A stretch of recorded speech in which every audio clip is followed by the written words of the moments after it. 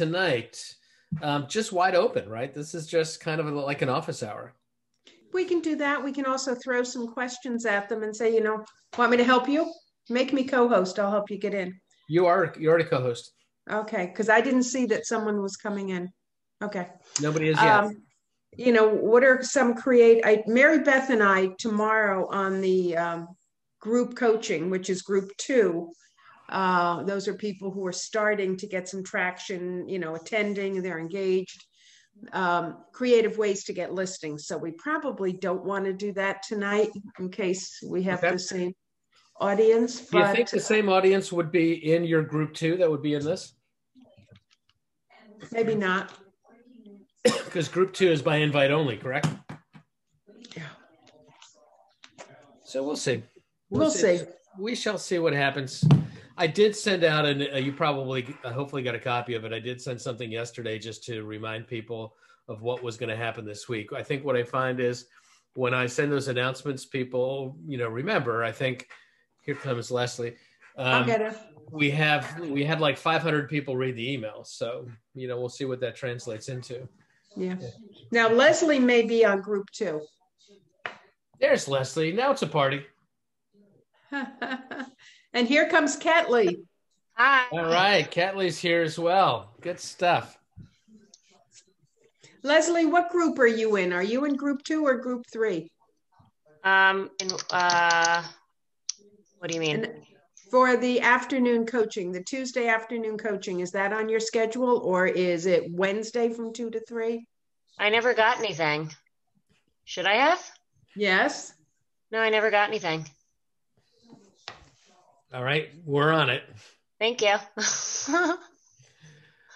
Sometimes when you ask the questions, you find out what you don't want to know. Yeah. Hey, Laura. I'll be on video in like 3 minutes. So. All right. No worries. How are you, Laura? How are you, Ketley? All right. It's 6 o'clock. We got lots of folks coming in now. That's exciting. And Mr. Lagashi is here as well. My goodness. Oh, my God. Now, Ron, you didn't get confused that you're doing it tonight, did you? No, I didn't. I just, I'm waiting for a client to show up to this showing. So I figure I'd jump in for a few minutes until she shows up. Outstanding. Good stuff. Well, we'll give people a minute to get in. Guys, tell me something good. Let's start tonight with some gratitude. What's going on in your real estate lives or in your life? I'm working on my first thing ever, really, a referral right now. Awesome. Yay. Are you? And is it a referral that you're receiving or a referral that you're sending? I'm sending one. Awesome. So somebody in my sphere of influence was looking for an apartment down the shore. So it's just a lease, but it's something. I found her an agent. I connected them. I did the paperwork in command, and I've been following up. Beautiful. That's how you do it.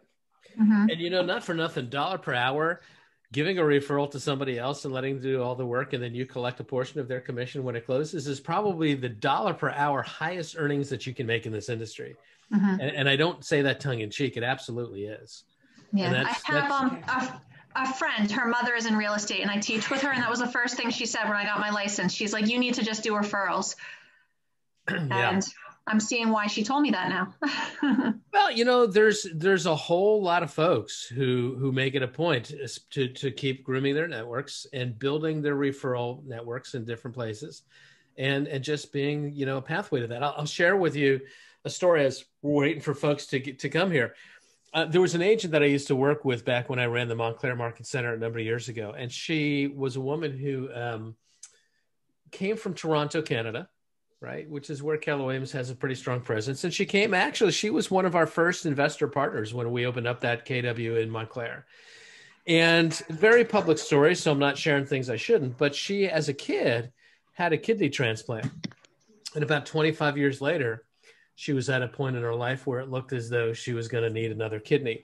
And she recognized at some point that this may happen. And one of the things that she intentionally did was that she focused on her referral business because she knew that there may be a time when she physically couldn't go out and take the listing herself or go out and show buyers herself. But if she continued to work her very international network and be the source of connecting people to other agents in other markets, she could continue to have an income stream when the time came. And lo and behold, when she did finally need a kidney transplant, that's how she did it. And she pretty much maintained her income. And she was a top agent.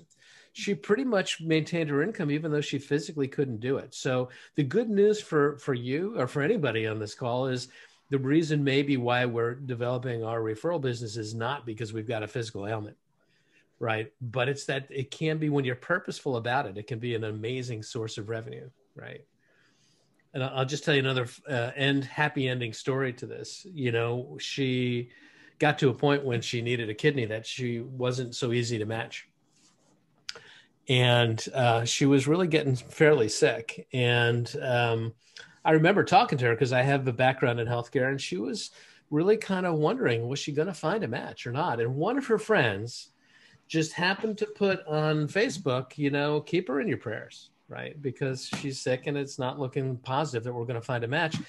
And lo and behold, someone who was in her Facebook network, who happened to be a team leader, a friend of mine, a team leader in Michigan, kind of looked at the story and said, you know what?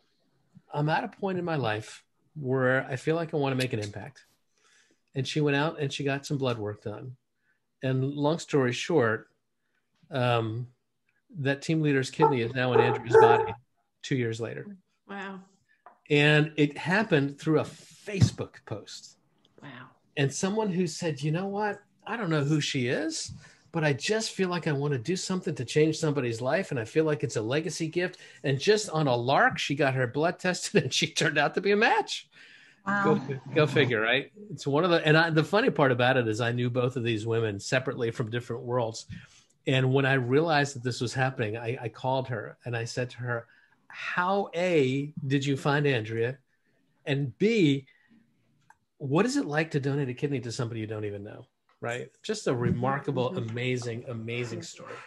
And the power of the universe sometimes, right? So anyway, has nothing to do with real estate, but I want you to keep developing that referral business as well, because that's just a great source of revenue. And you know how that networking, that outreaching, where you really don't know where something's going to come from, where you put stuff out to the universe. And the next thing you know, somebody knows somebody who knows somebody, and you've got a lead. Yeah. And then you're up at bat. Yeah. And that's the name of the game, right? You never know. So that's it. Let's talk a little bit about tonight. Tonight is one of the nights on this calendar, on this Career Builders 24 sessions, that we left intentionally very loose. We didn't have an agenda specifically tonight. Now, tomorrow, we have a pretty clear agenda. And Patty and Ron Lagashi are going to talk about working with buyers and talk about how to qualify buyers and how to screen buyers. And maybe, Ron, some of the frustration of being a buyer's agent in this market, which is unlike anything we've ever experienced before, right? But that's tomorrow. And if you don't know Ron, you're in for a treat. Come on back and you'll learn a lot from him and Patty as well. But today we left open because we wanted to have a place where we gave it to you to start to bring up, what is it that you want to talk about? What is it that you feel challenged by in your real estate business? What are your biggest challenges? What are your biggest burdens? What are your biggest celebrations? This is kind of your hour to use in whatever way you want. And Patty and I are here to answer whatever we can and share whatever insights, and Ron as well.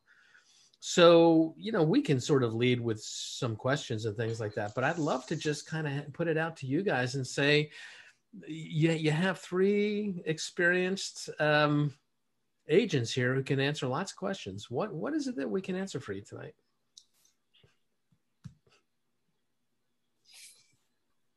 And you don't all have to rush to answer that either. Hi, I actually, I have a question. Actually, if someone could just shoot some advice, but it's actually pertaining to buyers. I have a question about VA loans. I really feel like a lot of listing agents kind of advise to go against VA loans, and being a buyer's agent and having someone that has a VA loan, I just kind of say, what can I do better to strengthen my contracts or my offers with veterans at this point in this market? That's a good question. It's a great question. Yeah. And I'm going to defer to Ron first for starters, just to get your perspective on this, Ron, since you are working with so many buyers right now yourself. And even before I do that though, Amy, my question to you is what is it about the VA loans that the listing agents have been pushing back on you against? Is it the low down payment? Is there something else about that loan that concerns them?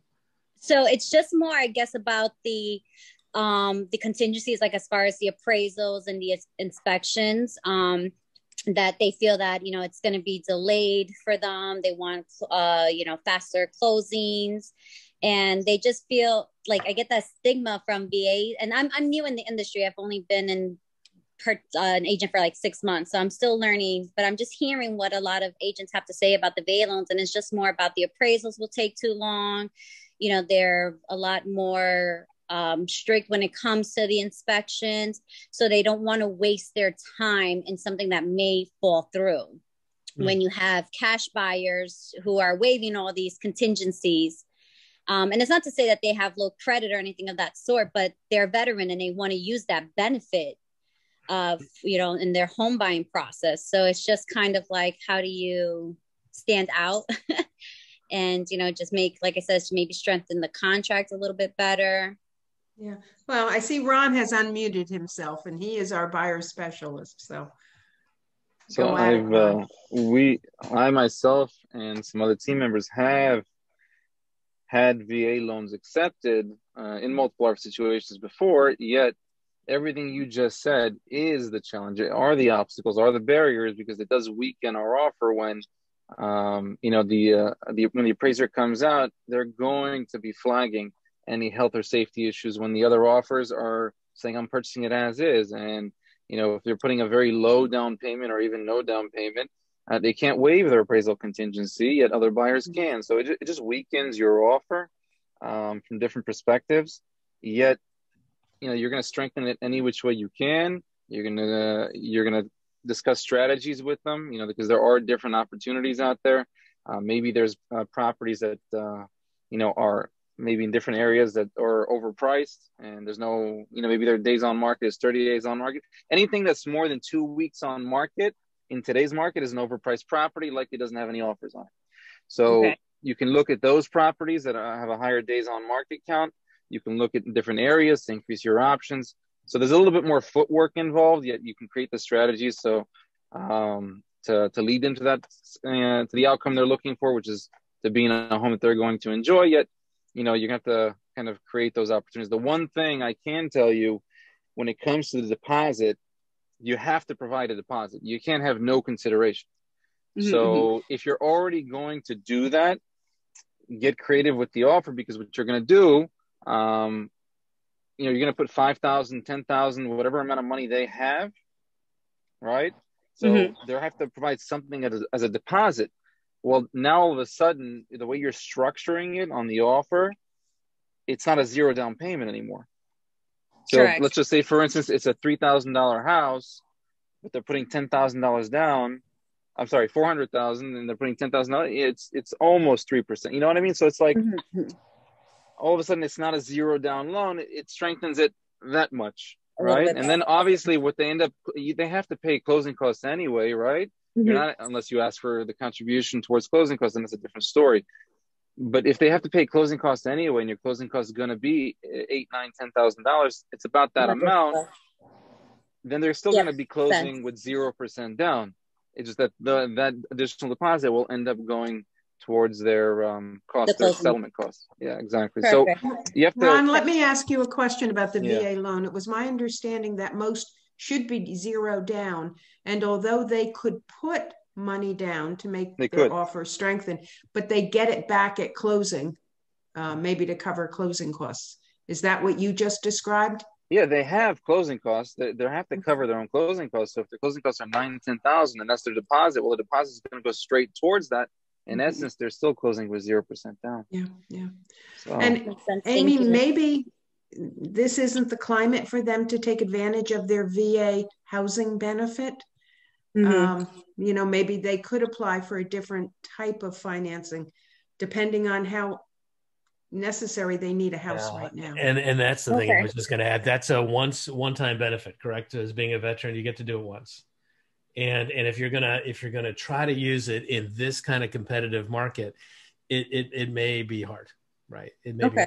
And I guess the other thing to think about, there's two other things I want to add in.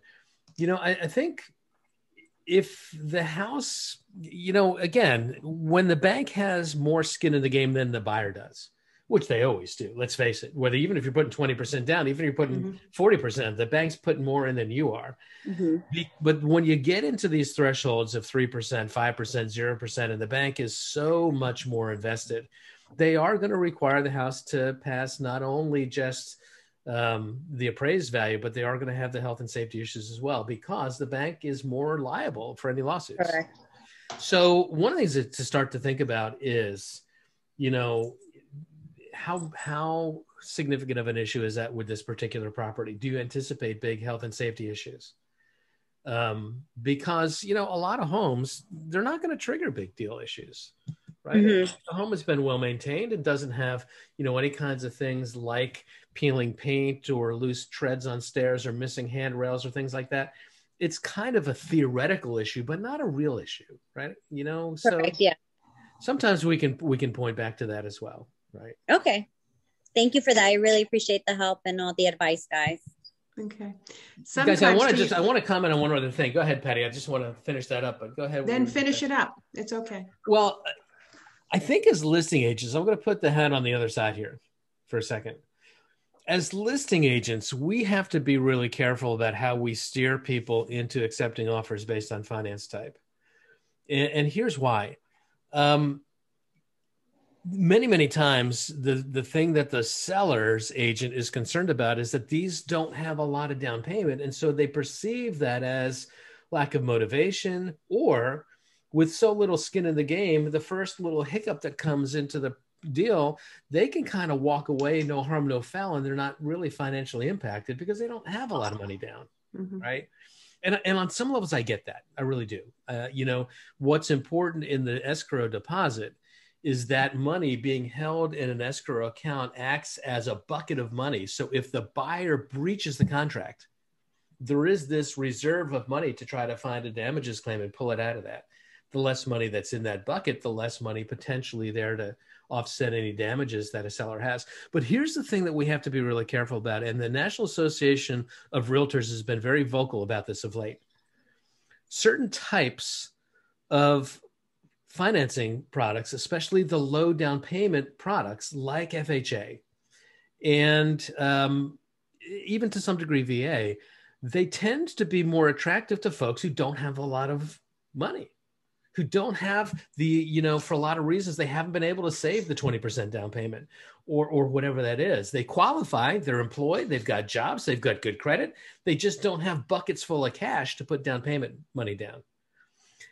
And when you think about our industry and the history of our industry and the history of how we have steered people into certain communities based on color and race, and those communities didn't appreciate in value the same way as others did, what it's very apparent is that we've got a long legacy of being part of a system that has created a huge inequity in intergenerational wealth between people of color and people who are white.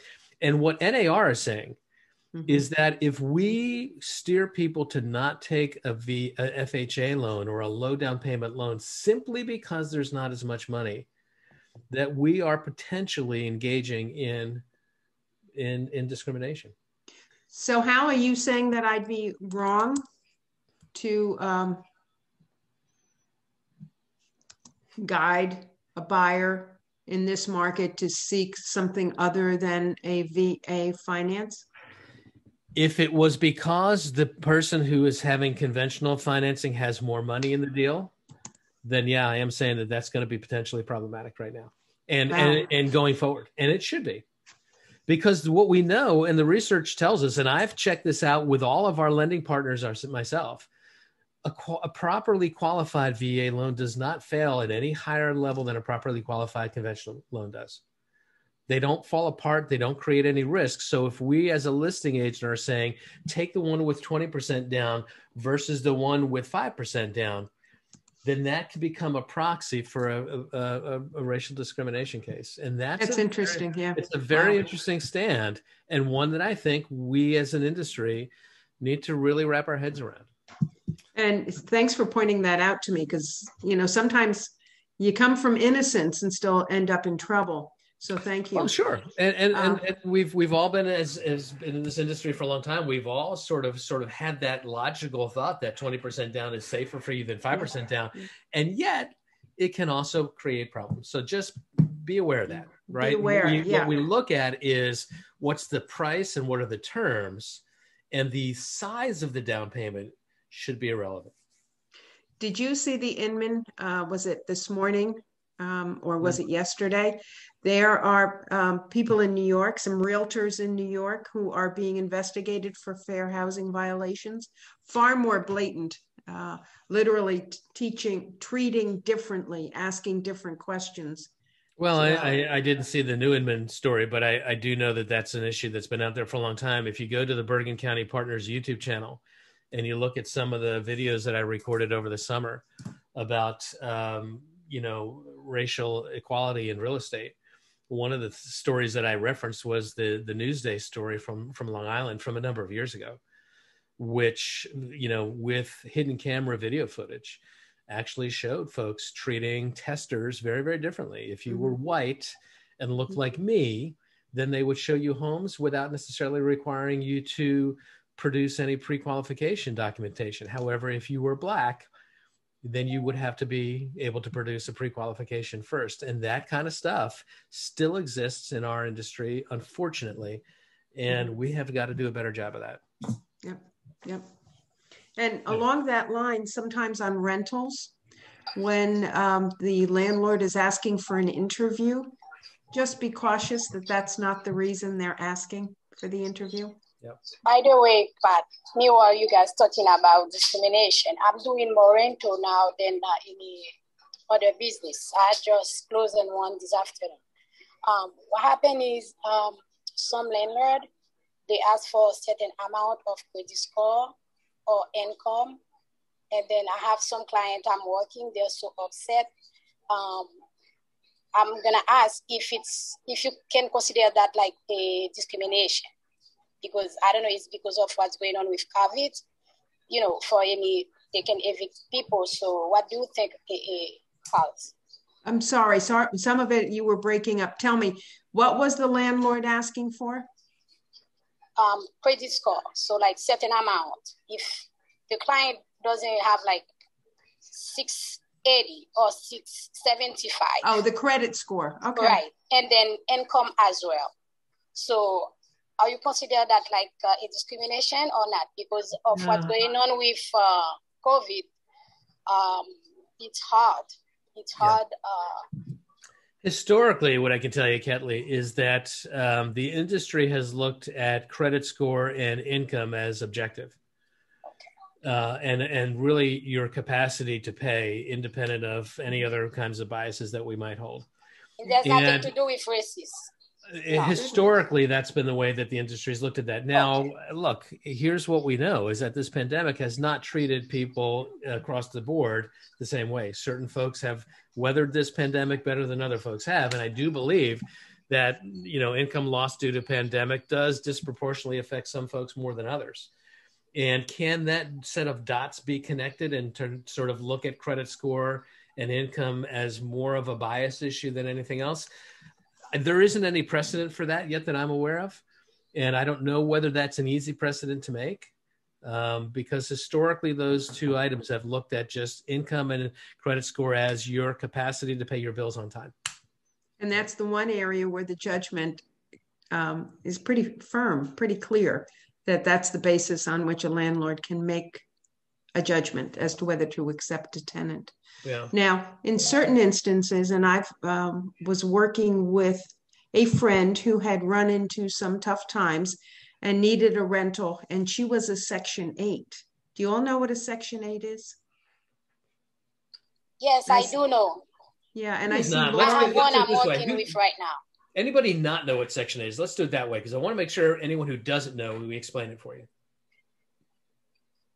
Okay, we're good on Section 8. Okay, so she's a Section 8, and I was taking care of her because she was my friend. I didn't refer her to anybody.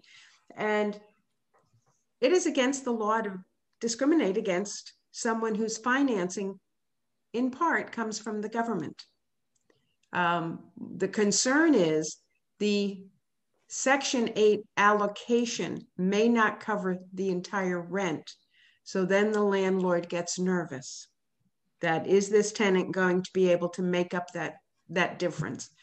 And I found, because I mean, she's lovely, that offering an interview made the difference. That I could put the tenant and the landlord together, and the landlord could then see he was dealing with someone who presented very well.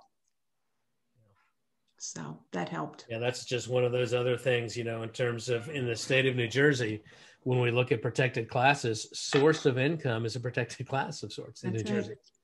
Can't discriminate against it. Yet realtors do. Racketeering or something illegal. If it's a legal source of income, you can't use that in the judgment. Yeah, the suitcase doesn't. I worked in the leasing business, and there's a way also, if you can't make the minimum credit score, is you could have somebody be a grant guarantor for you, and possibly you could present that as a case where somebody actually signs a lease and says if they renege on their payments that they're going to pay for them. So that's another way of getting around that. Yeah, there can be. Yep. Good stuff. Yeah, just remember our job is to help people. Yeah, we're paid to problem solve. Yep. What else, guys? What else is brewing out there that you're coming across, or questions that you have, or this is your chance to stump the chump here, right? And I would only be talking about myself in that way for sure. Well, what I found was that when agents, I speak to a lot of agents, and many agents, and the majority of the agents on this call, the dozen or so that are on, are likely new agents or newer agents. And many of them just don't necessarily know what to ask at that very moment when you say, what do you want to talk about? And many agents are saying, just tell me what to do next. Tell me what I need to do in the next 30 days, 60 days, 90 days. What should I be doing as a new agent? Do you have suggestions, Ron? Because I do. I want to hear you, Ron. There's one. I guess there's one thing that we always start off with, and it's in any 30, 60, 90 plan. It doesn't matter what you intend on doing in this business. The foundation of this business, the lifeblood of this business, will always be your database. So you have to get it organized. Those has to be the first thing. Obviously, we have a CRM that gives us the ability to do it in an organized fashion. And then, honestly, just doing, I know it sounds too simple maybe, but just doing your 10-4s. So what's the 10-4? Just for those that are uninitiated into Ignite, what's the 10-4? Yeah, you're going to preview. Yeah, go ahead. You can go. You can finish. Well, Leslie knows because she's on top of the leaderboard a lot in our Ignite class. Here's what the 10-4, guys, is. There's 4 key areas that we want you to do 10 things every day. Number 1, find 10 people to put into your database every day. And here's the thing. When you're newer and you're starting out, it's not that hard to go through your phone and your telephone book and all that stuff. Facebook, all of that. All that stuff, right? Once that's filled up and you got all those people in, then it gets challenging, doesn't it, Leslie? Because now in order to find new people to put in your database, you got to be going out and meeting new people. But the 10-4 is add 10 people to your database every day. Here's the second 10-4. Have a conversation of a real estate nature every day with someone in your database. 10 different people, 10 real estate related conversations with people that you already have a relationship with, 10 a day. And the third thing is 10 handwritten notes, right? 10 handwritten notes. When you take the time to write a handwritten note to somebody. And so here's how it goes. Maybe I met you at an open house, and rather than sending you a text or an email, I just write a handwritten note card that says it was great to meet you. anything that we can do to be of service to you. Here's my business card. I look forward to being in touch. 3 sentences, stamp, mailbox, done. The handwritten notes are a differentiator. And all of the research tells us that the handwritten note creates a sense of almost the reciprocal effect. Almost, it's kind of like the law of reciprocity. People want to do something back for you because you took the extra effort to pay attention to them. And then finally, the last in the 10-4 is preview property, right? You can't sell what you don't know. You got to get out and see it. We want you to see the inside of 10 homes every week. So those are the 10-4, right? And Ron, that's it for those. That's what the 10-4 is. Yeah. Now that last one, I will tell you that many agents, it doesn't matter if you're new or veteran, do not do it. Guarantee you. I speak to many, many agents. They just do not do it. They do not take the time to do it. I don't know what they do, from 9 to 5 every single day. If they do not do that yet, that particular activity, that just previewing homes, will provide you a great deal of confidence, a great deal of expertise, and you can build that very, very quickly, more so than an agent that's been doing this for 10, 15, 20 years. All you have to do is go see some properties, and you will become an expert in that particular locale, and it'll provide you a great deal of confidence. And then you will be prepared for what I call the opportunities. Because what happens is the opportunities, somebody can refer business, somebody wants to work with you, and you may not be prepared. Yet if you did the footwork and if you prepared for the opportunity, you will take advantage of the opportunity. And somebody says, I'm looking in this town, and you've already seen all the inventory, you have a much higher likelihood of converting them into business. Now, Ron, are you getting any pushback from either listing agents or sellers when you're just looking to preview a home? Never had it. So if I ever get some pushback, it's likely because they don't, they have a pet, maybe a dog, they need to take them out for a walk, and for preview they won't accommodate, or maybe they want to limit the showings. So I'll just follow up with, well, do you have any scheduled appointments? Like, well, we have later on today, 2 p.m. Great. Would it be okay if I piggybacked on that? I'll be really quick, 2-3 minutes in and out, right before, right after. Would that be okay? And they say fine. So I can't remember ever a time where have not been able to get in and take a look at a house. Okay. If I could add to the 10-4, I'm a real fan of thank you, Ron, of the KW app. And I'd love for people to add that to their list of, go ahead and share that app with 10 people every day. I think that will pay you back in spades. It really helps re-image you, especially as you're a new person, re-image you to your sphere of influence. And it's really interesting. Again, when you think about the numbers here, what we know is if you look at internet traffic, one of the highest things that people search on the internet is property, right? People want to look at homes. They look at homes all the time on the internet. And the other thing that we know is that over 70% of all internet searches are done by handheld mobile devices. They're not being done on tablets. They're not being done on desktops. They're being done on phones. And so why not give people an opportunity to search for homes on their phone using your app? That just seems to be such a no-brainer, doesn't it? Yeah, it's so easy. Yeah. Daniel, you have your hand up. Hey, yeah. So just to piggyback off of what was just being said today, excuse my ignorance, I'm fairly new to this, but Ron, what's the process of that? Go through the MLS and see what homes are on the market in a particular market, and then reach out to them individually? Or you have to go to a broker, to an agent for that? Did we lose Ron? Yeah, it's through. No, I'm here. It's through Showing Time. It's a tool that we use quite often.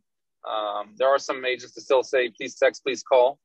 For the most part, the majority of the agents are utilizing Showing Time already. Yet, before you go, it's always a benefit to go see homes and preview homes. Yet, I would always focus on a particular area that you want to focus, grow your business in, which also connects to your strategy, your path on what you're looking to do. So everybody looks a little bit different. Why? Because you may be focusing on Glenrock and somebody else focuses on Saddlebrook, and that's okay. There's no right or wrong. It just depends on where you want to focus on growing your business. So I always say start there, prioritize that particular area, as well as all of your lead gen activities. So if you choose, okay, there's no right or wrong with lead gen activities, but if you choose to systemize and focus on a particular lead gen activity, I say prioritize particular areas that you're looking to become an expert in and grow your business in. So if you're doing open houses, always look at that town first. And if you don't have opportunities in that town, go to the next town. If you're door knocking, circle prospecting, farming, calling expires for sale by owners, calling absentee landlords, whatever your lead gen activity of choice is that you're going to systemize, social media, focus on a particular town and then go from there. So prioritize, and then it'll benefit you in a great way. It's especially to a new agent, it's difficult to communicate how much of a benefit it is to be localized. Yet I would argue that if you take all of the top agents in BC on good towns, demographics, products, they all do certain things really, really well. So it takes, you have to do it one step at a time. So I say whatever your lead gen activity is, connect it to your growth pattern, to your strategy, which is another conversation we need to be having. Obviously if you don't know where you're going, any road will take you there. I think was that Jim Rohn or John Maxwell, or one of them. I think it's Jim Rohn. It's particularly troubling because I'm driving a car right now. Yeah. No, so I know get that. Going, thank you, Ron. and I know how I'm going to get there. But, and I'm throwing a lot of stuff at you. I don't mean to overwhelm anybody yet. I say if you're going to preview homes, I'm simplifying now. Just kind of focus on a particular town and become the expert in that area first before you just go all over the place and see everything. Dan, here's the mechanics of that. Here's to unpack the mechanics. You pick a town, you go into the MLS and you look in the MLS and see what the showings instructions are. The showing instructions usually are to use this showing time software to schedule an appointment. And what you're going to do is you're going to schedule an appointment as if you were going to show it to a client. You're just going to preview it yourself. And showing time allows you to classify it as a showing, a preview, right? So you're going to, whatever the instructions are from the listing agent in terms of how to get in, you just follow that. And you make that, because you're licensed yourself, you would go to the house, you would open up the door with your lockbox key and walk around, you take a look, you get a feel for the house. That's how you do it. Right? Okay, that's lockboxes. Yes, that's okay. I didn't want to inconvenience people for no reason, so that makes more sense to me. And I was going to segue to the other question I had. If you wanted to finish up, Hal. Yeah, go ahead. Yeah. So I haven't. I actually may have a seller coming up, but in the meantime, I have someone who is looking to rent and not in the county that I'm familiar with. So what is the process with that? It's a renter, so I don't know. Obviously the fees aren't as great. Of course, money is money, but it's in a different county. So what's the process with that? If I don't have the MLS, I would do it, but maybe it'd be better to refer someone. What county is it, Dan? Is it a county that you do have access to? Because your New Jersey MLS is multiple counties. I'm not familiar with the county. It's wherever Montclair is. Yeah, that's Essex County. That would actually be the Garden State MLS. Okay.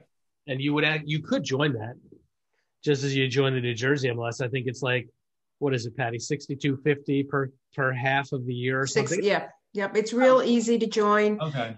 You get the forms from your, in our case, Stephanie. Okay. It's real easy. Understand if you join right now, it's going to be $62.50, and as of June 30th, you have to pay $62.50 again. They do not prorate because they're so inexpensive. But if you, for $62, if you could have the access to that property, see it all as rentals yourself and not need to refer it out, it might be worth it for you. Yeah, sure. Yeah. Okay. Thanks. Nancy's I'm sorry. No, that's good. Okay. And then I just pursue it that way through the agent, whoever has the listing. Yeah. And just to connect the dots here, then we'll get to the raised hand. The thing about the MLSs, guys, is I think there's 11 different multiple listing services in New Jersey. And why that matters is you really can only, while your license allows you to do business anywhere in New Jersey, and it doesn't matter what county, whether it's commercial, residential, anything else, the point of access is the MLS. And if you don't personally belong to the MLS, you're not going to be able to find that inventory to see it. And more importantly, your lockbox key will not unlock a lockbox for a different MLS. It's a different set of codes, a different set of keys. And so, for example, in the Garden State MLS, we have lockboxes provided by Garden State. For the New Jersey MLS, we have lockboxes provided by New Jersey MLS. And your membership in those MLSs is going to give you access to use your key to open those up.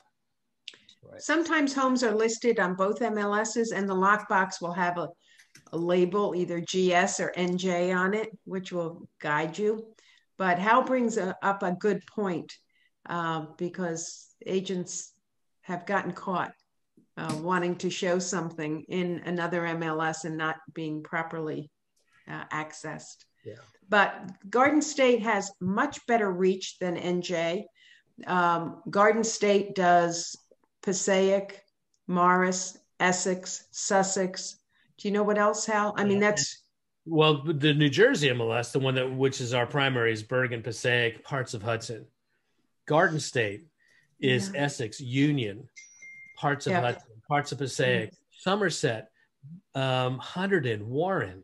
Yeah. Everything from Mercer County, and really everything from Middlesex County north is part of the Garden State MLS, except Bergen County and Passaic and parts of Hudson. Hudson has its own MLS. Yes, Hudson has its own MLS. This is confusing, right? It's too many little fiefdoms out there.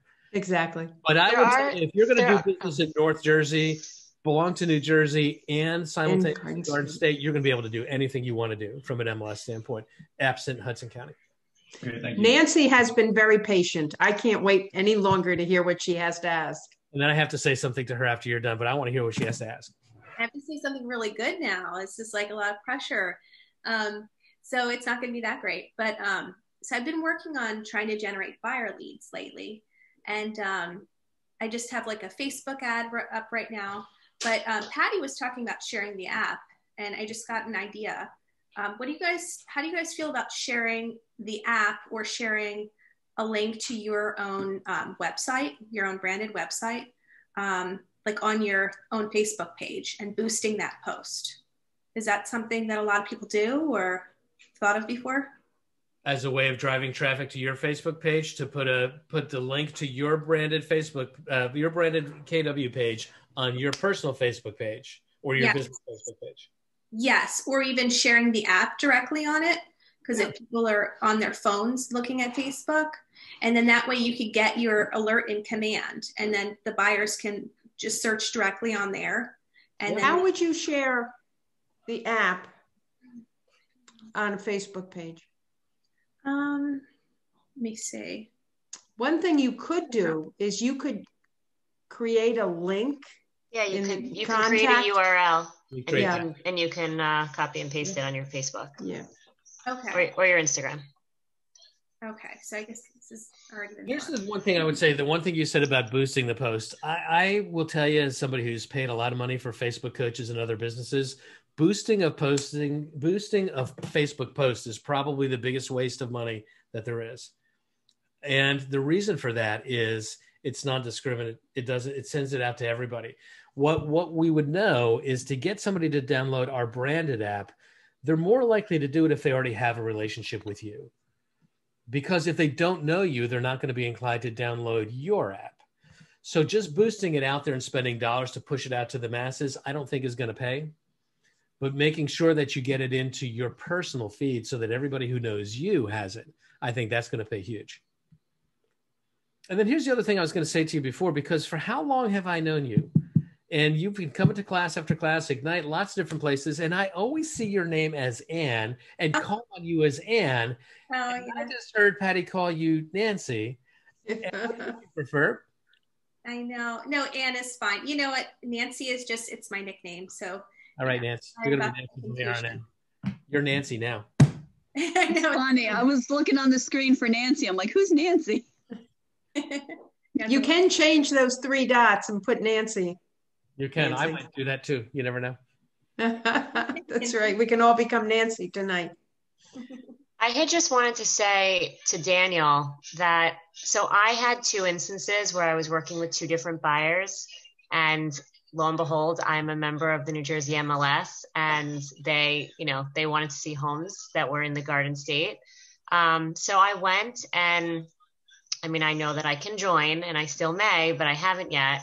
I texted the listing agent and just said that I have a buyer who wants to see the property. I texted them my business card that has my license on it, or maybe I sent them my license number in addition because they asked, for it. And then they just sent me the code. Okay.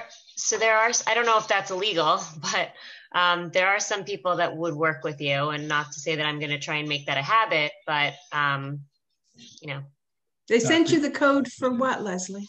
For the lockbox. So this was the lockbox that had a combination box on it? Yeah. Uh-huh. Oh, okay. That would never work with a super. I'm like, well, how did they? No. Sorry. I should have prefaced that with combination. Yeah. Which is really common in Hudson County. A lot of combos still happen in Hudson County. Right. So interesting. And some realtors will use a combo because they're cheaper. Well, just as a sidebar, for the last pretty much the better part of the past 15 years, the New Jersey Association of Realtors legal counsel has counseled brokers against allowing combination lockboxes. And the reason being?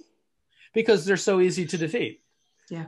You can break a combination lockbox really easily. It almost is indestructible to break a super. And what the law states, and this is what New Jersey Association's counsel says, the law states that as a broker, if there's a more secure methodology for protecting someone's house and you choose not to take it, then if something bad happens, that you will be liable for treble damages.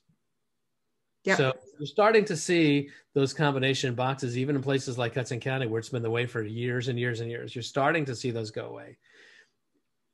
Yeah, they're not good because they don't record who's come into the house. Yeah. Okay. But if you know there's one there, the combination box got you in. That's a good that's right. Twice. Yeah. Here's the other thought, Dan, for just to kind of keep playing this story a little bit. You have to decide as a business person where your area of expertise is and where it isn't. You heard Ron talk about how critical it is to become an expert in your market, and you do your lead generation in a target market. Anybody who's been in my classes has heard me beating this drum forever, because it's too hard to become an expert in everything. And consumers really demand that you've got hyper local expertise. And the thing we have to decide is, where can I serve clients well because I know the market well, and where would they truly be better served by another agent? And do we have the integrity to refer it out and not just try to save the commission dollars and do it ourselves, when in fact, maybe another agent would be a better source for them in a different market, right? I use, by way of an example, you can have two different doctors, right? And both of them are really good with a scalpel. But when it comes time for open heart surgery, I'm not letting my orthodontist do it because that's not where his expertise is. And it's a little bit the same thing. And, part of our fiduciary responsibility in our fiduciary responsibility that stands for reasonable care, right? It's really on us to know where our expertise is and where it isn't, and what the code of ethics requires is that if we find ourselves being asked to serve a client with a skill set that we don't have, either A, we refer it, or B, we invite someone else to partner with us who has that set of skills, right? That's what reasonable care looks like. I think that initially, coming from a new agent, because I am one, that we're so eager and ready to do it that we just not want to do things the hard way. But instead of asking for help, even though I think that help is great, we try to just do whatever we can. So I remember when I first started, I think it was my first 3 weeks, I went to Patty and I said, I have somebody who's looking to rent, and I'm focusing on Bergen County, but she's looking all over the place. And she ended up in Union, and she's like, maybe you just want to refer. And I said, no, this is going to be my first deal. I can't refer. Yep. And, and as a new agent, you're so anxious to get the experience. You're so anxious to feel it. And you're get the commission dollars. Let's be honest. We need some money coming in. We can't, hey, baby, I need the dollars. But as your career moves along, you'll realize that, yes, when you figure out your per hour fee, it's better to refer it. But it's just, it's crazy. But Daniel, I'm sure you're exactly, well, I don't know if you have the same thought that I'm about to say, but I mean, I've had, maybe 3 buyers in the last 2 week or 2 weeks. And, I took one out and they said, oh, we're flexible and we'll be anywhere, we're flexible to any county, anywhere in New Jersey. And I even texted Patty and I said, I think I converted to Bergen because she was all over the place. And I don't know what it is. It's, I want to take buyers out and I want to keep them in Bergen just because that's where I'm looking to focus. But it's like I'm attracting all these people who don't want to be where I, want to show them. So it's frustrating and challenging. So. And maybe the universe is telling you it's time to, because what will happen is that your consumers will pull you and make you increase your geography. I have to tell you, I back Ron 100% when he says, focus on an area. I love to listen to Ron. He knows exactly how many homes are on the market in Fair Lawn, how many are under contract. He knows everything, the average price, everything. So that's a direction that you all should be going in. And yet at the same time, your consumers will help you grow beyond your primary market area. Yeah, it was a pleasant surprise to hear focus on only 1 or 2 markets. From what I've done in the past, I've always been so scattered, and it's not a recipe for success, obviously. It was more like, you have no business sending this away, like you have to take this rental, go for it. So that I feel better. I don't mind referring it at all. It actually is much better in the long run. I know that. It's like the nothing, no good deed goes undone or something like that. Unpunished. So, unpunished, yeah. So so that's fine. I appreciate that. Thank you. You know what I'm going to share with you though, Dan? Here's something that's so counterintuitive, because I think a lot of times we really believe that in order to have the best opportunity to serve clients, we've got to be able to be a jack of all trades. We don't know where our clients are going to need us. We don't know what towns they want to be in. Mm-hmm. So I need to learn a little bit of thing about everything. And paradoxically, there's no faster way to fail in this industry than to try to do that. And the reason being is that consumers demand, in order for you to be hireable to them, you have to have the specific knowledge. And so it's interesting, if you dig down into the numbers, and I'm a data geek, so you have to indulge me in this, but I've studied every MLS in New Jersey multiple times. And here's what you are going to find consistently. If you look at the agents who are doing the most business, and if you go to New Jersey MLS, it's the same in Garden State, it's the same in Hudson, it's the same in every one. Look at the top 10 agents based on units sold.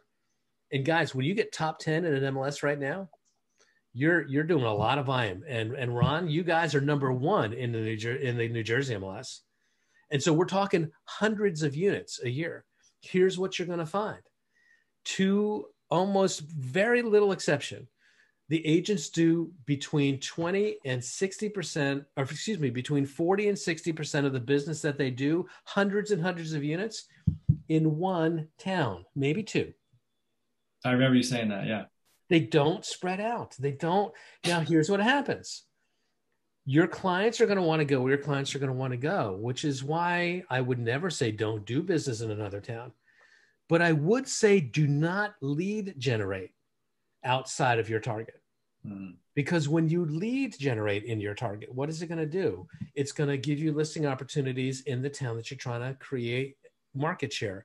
And when you control inventory in that town, it's going to attract buyers who want to be where you already are. And when you've got buyers in the pipeline and not enough inventory, it gives you an opportunity to prospect for what? More sellers in the area where you already are.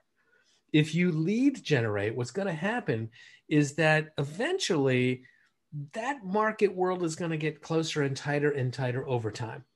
Your sphere of influence is going to give you leads wherever they have them. If you got a brother who says, hey, would you work with my buddy from work who's got a listing and it happens to be at Hackensack, you're not going to say, no, I can't do Hackensack. That would be foolish if you could do it. But there would be no reason to lead generate in Hackensack if your business was trying to be forward somewhere else, right? That's the strategy here. Got it. Thank you. Yeah. And you'll build momentum quicker than you think. Quicker than you think. Yeah, I'm excited. Good. Mm-hmm. I will say too, I admire that quality that Leslie and Daniel that you guys were talking about, being very brave and kind of like just going for it, like right out the gate.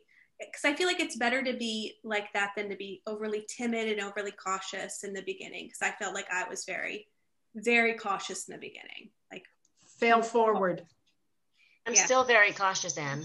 I mean, trust me. There are days I'm like, I don't know that I can do this, and I'm like, what do you mean? And then I push these motivational Monday quotes, and I'm like, read what you're posting.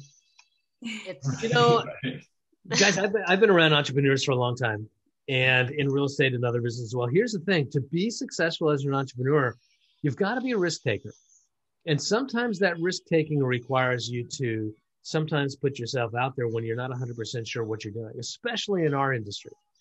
Because why? Because we're the only industry that I know of, bar none. I can't think of another one. And if you know of one, tell me. But I can't think of another industry where you are an independent contractor, where you do not get paid until you produce a result, and you're being asked to go out and produce results in an area where you don't know anything. It's crazy backwards. Every other industry, you develop a set of skills, and then you go to the marketplace as an independent. But we do it backwards. And so you've got to be willing to take some risk, but understand this: the difference between entrepreneurs is that they're risk takers, but they are not gamblers. And there's a big difference between being a risk taker and being a gambler. A risk taker knows the edges of what they know and what they don't, and they invite partners in to help them in the areas where they're not trained. A gambler is somebody that's like, I'll just figure it out. Right. And yet so much of the transactions, we prepare as much as we can. To be honest, you can't prepare 100% because we've got so many variables.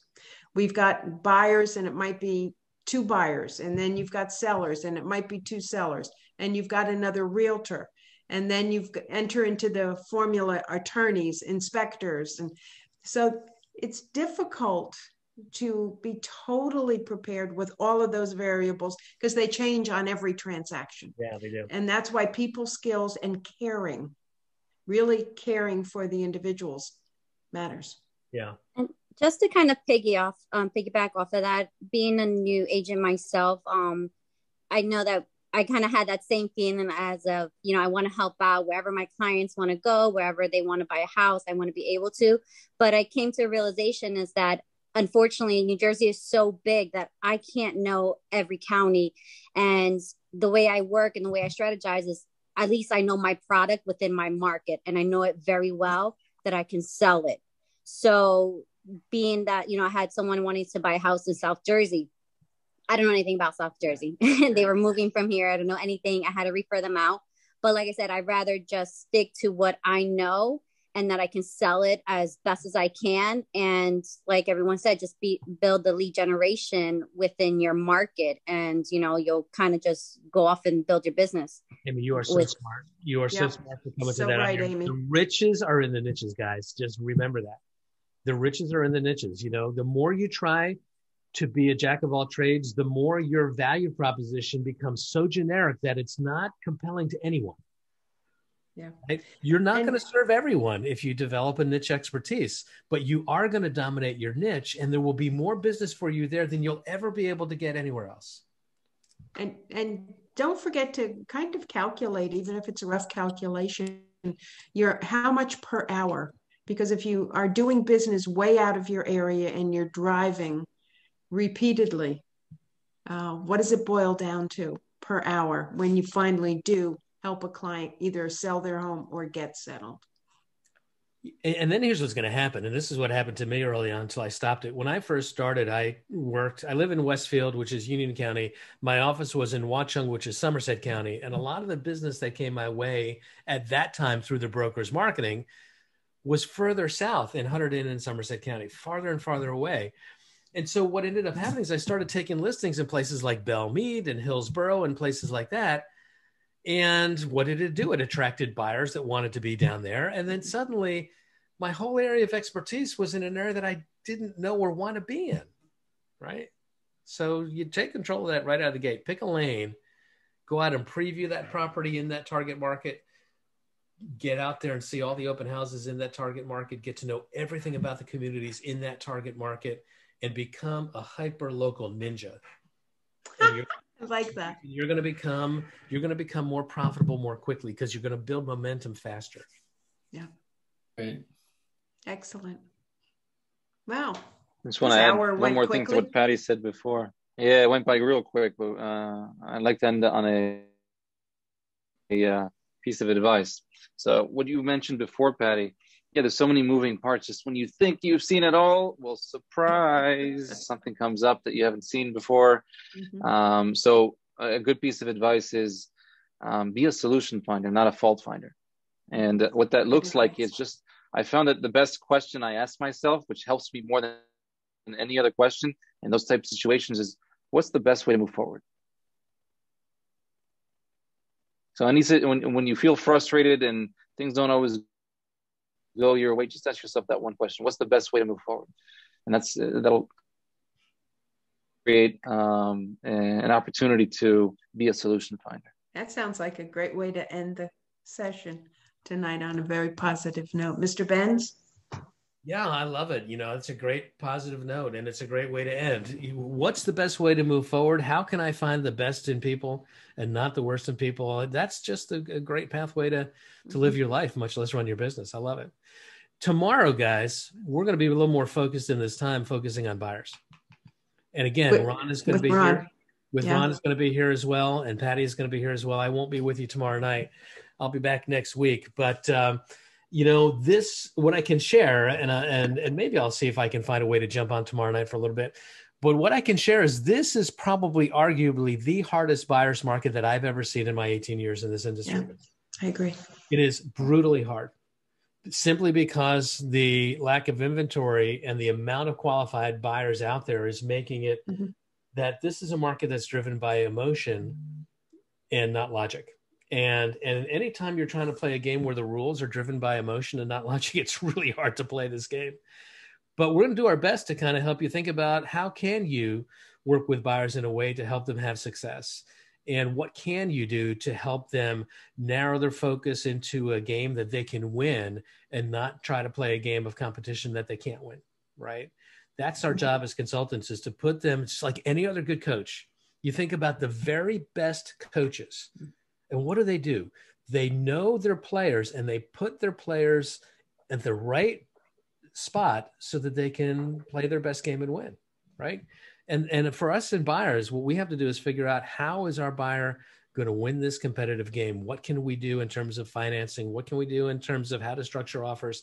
How do we help them manage their expectations so that they can win and not just compete, right? So that's going to be more tomorrow. So it should be a great topic. Looking forward to it. 7 o'clock, same link. Same bat time, same bat channel. No, I'm sorry, 6 o'clock, 6 to 7. Woo. 6 to 7. Almost got that one.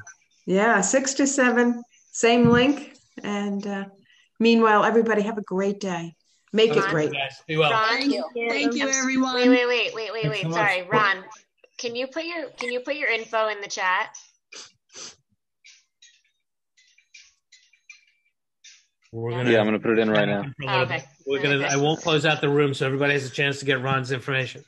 Thanks. All right. So Ron Dugashi. And happy belated birthday, by the way. Thank you. Oh, happy birthday, Ron. Thank you. So that is my phone number. It is used daily by other agents. You can feel free to you're welcome to use it as well. All right. Happy belated birthday. Thank you, everyone. See you tomorrow. Thank you. All right. Take care.